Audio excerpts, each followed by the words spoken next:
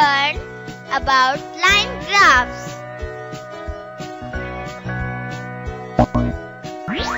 Line graph is used to show information collected in tables.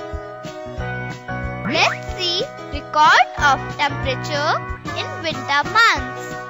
Now we will show temperature versus month information graphically by line graphs.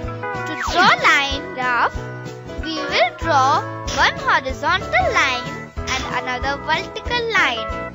We call them axes.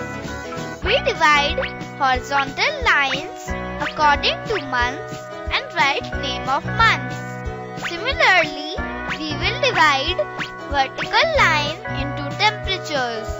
Now we will draw horizontal and vertical lines for all divisions of axes. Our graph sheet is ready.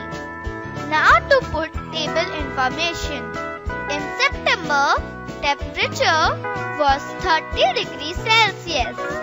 So, to indicate it on graph, we will locate September on horizontal axis and then move vertically to find 30 degrees Celsius and mark dot there.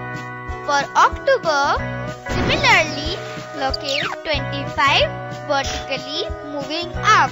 For all months and horizontal axis, we will mark point vertically as per the table.